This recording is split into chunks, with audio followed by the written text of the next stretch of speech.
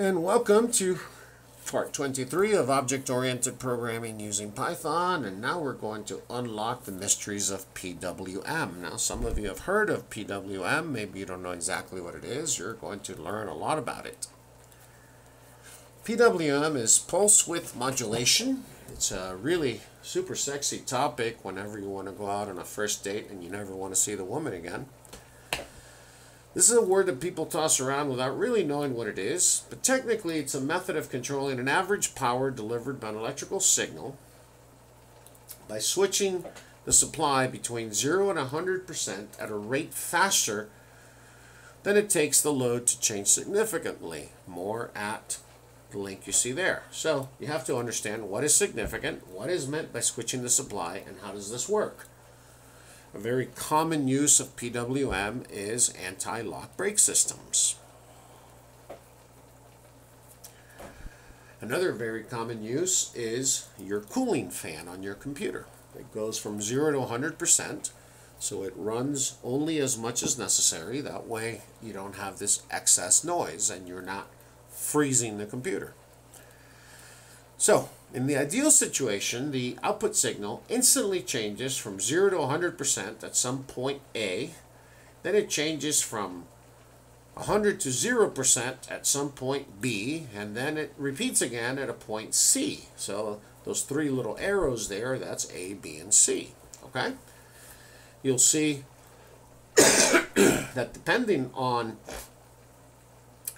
how much time it's on, the average amount of power delivered to the load is going to change. The period is the time for the entire cycle, so the distance between the leftmost arrow and the rightmost arrow. Now, unlike the electromagnetic spectrum, period in PWM world is measured in seconds. It's not measured in wavelength in meters or nanometers or anything like that. Frequency is normally designated as 1 over the period, or 1 over lambda, and frequency is in hertz, so so many per second. Duty cycle is always a percent, and it is the percent of total time during the period that the signal is on, and that duty cycle is always a number from 0 to 100%. So what is the correct frequency to operate your PWM? Well, there is no correct frequency. It depends on what the system is trying to control. Normally there's a reasonable range. In the ideal situation, the controlled system works just as smoothly at any duty cycle from 0 to 100% as it does without using modulation at all. So selection of a PWM frequency is less complicated when dealing with simple loads like a resistive load, like say a heating element, but it's much more complicated when dealing with inductive loads or loads that have momentum, like say a ceiling fan. The selection of a PWM frequency also depends on the speed of your microprocessor, because let's suppose that you need the frequency to switch, I don't know, 10 million times per second. Well, you better have a heck of a microprocessor to do that. And it also depends on the AC frequency of the power line. And here in the United States, it is 60 hertz. So you cannot possibly change it more often than 60 hertz in the USA if you're dealing with AC. So how does a tiny microprocessor that I have maybe on a little Arduino chip or in a Raspberry Pi, how can that possibly control a large AC load, like say a ceiling fan, or if this was a car, how does it modify the speed of my electric motor, of my, I don't know, my heater or my air conditioning, when we're talking about little teeny tiny microprocessors? So we often use a mechanical relay or an SCR relay. Now, mechanical relays cannot operate at high frequencies. You will see this most often used in air conditioning systems that only have the on-off type of control. They can't switch more often than every few seconds, and They usually have a mean time between failures of something about 100,000 cycles. SCR relays, like the ones pictured here, are often cheaper, and a very small signal, like that of a microprocessor, can control a very large load. These can switch hundreds of times per second, but of course they are limited by the AC line frequency, and they can only be used for AC. There's another kind of relay. It's called a solid state relay. Again, small signal controls a very large load. They're also relatively inexpensive. They can switch hundreds of times per second, but these will work on DC. So this is, for example, how your battery power drill works or how your electric toothbrush works. So how do we deal with the outside world? Well, today's devices are full of computer chips. Not just your car, your refrigerator, your microwave, your bread maker, your air conditioner, your furnace, your smartphone, even inside your washer and dryer, your dishwasher. All of these things have computer chips. So how does a tiny computer chip operate the dryer, your clothes dryer, or your dishwasher? Well, we go back to PID controllers. They can precisely control a load. Power has to be adjusted between 0 to 100%, let's say, for example, to keep your dishwasher temperature at the correct temperature, in small increments. And how do we do that? Most often we use PWM.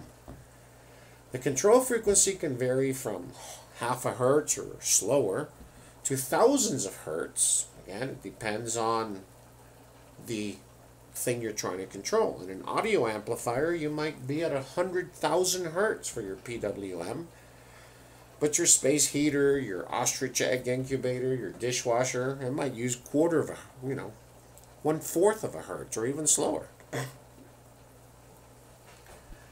Which brings us to the next topic. Should we use hardware or software control? Well, microcontrollers, little things like Arduinos and whatnot, they often have hardware PWM built in. It's one of the chips, and you can access it with the internal programming interface. Now you can also implement PWM using software. Why do you do this? Well, maybe hardware PWM doesn't exist, or maybe you ran out of pins, or maybe it has an insufficient range of frequency. Hardware control is preferred because it works independently. It's not going through the operating system waiting to take its turn to work in the microprocessor. It is completely independent, and it is often perfectly repeatable. This is important for very high precision tasks. Let's say, for example, the controller of a 3D printer. You want to make sure that head goes exactly where you want it every single time. Software PWM is nowhere near as precise as hardware PWM, but it's often not important because the associated PID controller will maintain the level for you. Again, let's look at the dishwasher temperature. Is it really that important that we keep the dishwasher temperature to the 100th of a degree? No.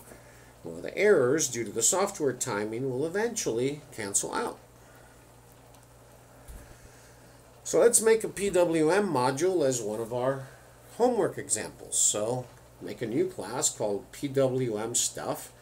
We're going to avoid parallel processing or multi-threading. It's going to be really simple. And the frequency and the duty cycle need to be adjustable, obviously. The frequency, let's just fix it for the duration of the program's run. We're going to say, oh yeah, the dishwasher needs a frequency of no more than half a hertz, and we're going to leave it at half a hertz for as long as we run the dishwasher. The duty cycle, of course, has to be continuously adjustable because the PID controller is going to ask for different power levels as the temperature goes up or down or whatever.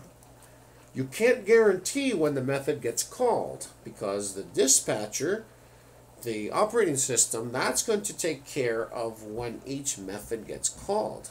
So you're going to compare the time that's on with the time that the cycle started. You're not going to sit there and wait, because if you did, then nothing else could happen in your software. Each time that your PWM class gets called, you're going to compare the time with the time that the current cycle started, and you're going to change it to off when the on time is complete. Again, I invite you to read the details here because there's a little bit more to it. There's got to have some kind of an error, plus or minus X, because your software timer isn't going to be perfect either. And then you're going to want to repeat this over and over again. Eventually, the errors will cancel out, I guarantee you. The PWM class is in the shared folder.